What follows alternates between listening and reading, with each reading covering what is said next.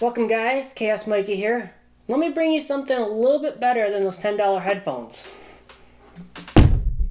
Upgrading the Mac Pro SSD. Here we have the Apple 256GB SSD built from the factory.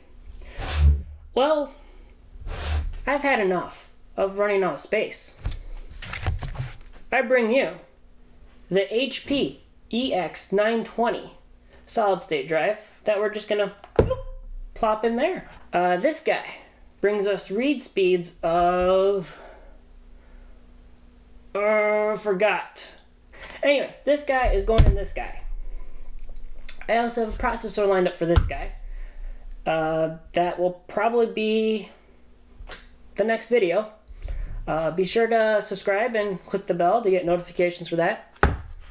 If it's anything like my last videos, it will probably be very boring and dry. I apologize. This guy does not natively just fit in there, turn on the power button, done, and work. You need an adapter that I bought off eBay. It is a Syntec, and it includes a screw and the board. And I have this guy just in case, because we might put this guy and this guy to write Mac OS Mojave to this guy to install into here. I am hoping to just use this guy and a MacBook Air. Boot this as a Thunderbolt external drive, copy it here and boot up, and hopefully it works. I don't have a display. We need one of those hex screws. Let's try a T15, too big. T9, too big. T8, T7. Goldilocks said that's just right. Unscrew. Nice factory torque. Very nicely. Has Loctite on it. Just so you know, didn't back up my data. Don't know what I'll lose. I'm gonna take this opportunity to pull out this guy and we'll compare them.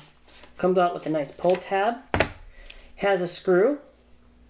Phillips as well. Writing will be upside down. But there you go.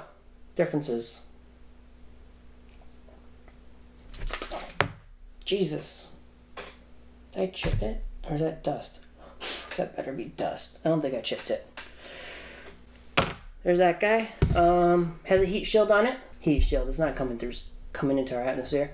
Heat sink on it to help with temperatures. Other people online have said they haven't needed one. That was brilliant. Rip this guy open. Has some foam pads. Blank. First off, quality check. These guys do line up. That's good news.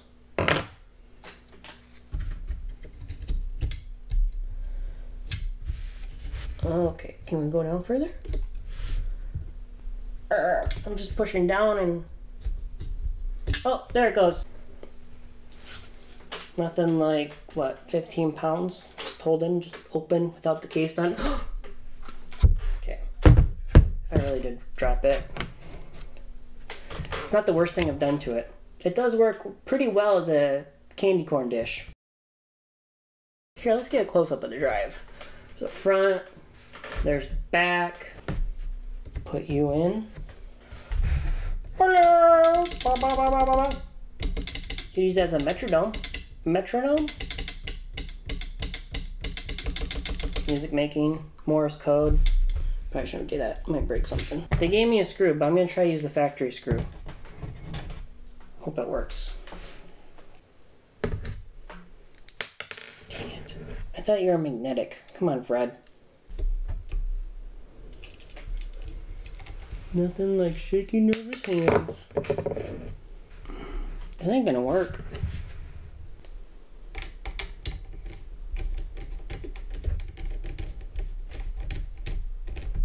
Oh, it does work.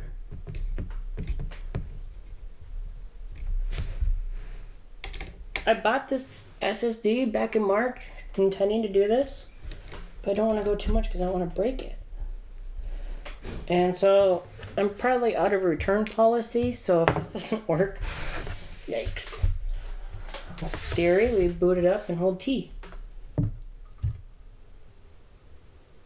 And see if it beeps.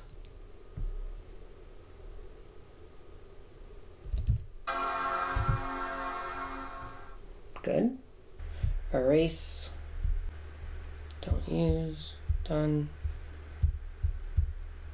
Target disk mode. Did you seriously change that? What?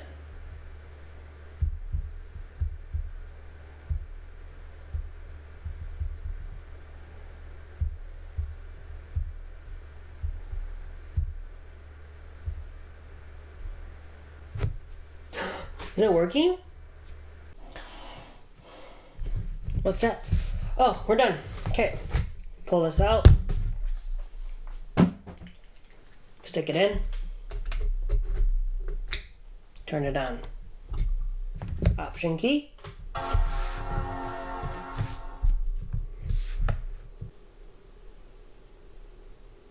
What? You were right there, and then you went there. What are you doing? Okay, now can I install? Continue. Let's go. Do I have activity monitor? No, I don't. Do I have terminal? Probably do. Great. I can install.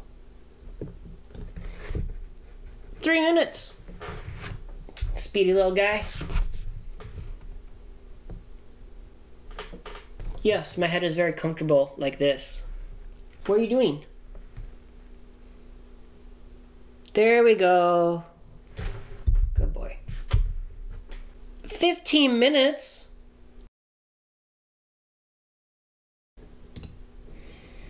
We'll do 1.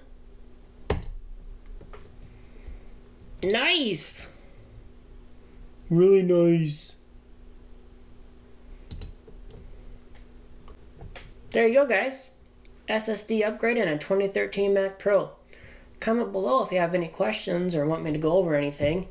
Also, be sure to like and subscribe, especially my next video of the processor upgrade. Nothing can go wrong there, right? I hope it saved. Oh, I forgot to save the screen recording.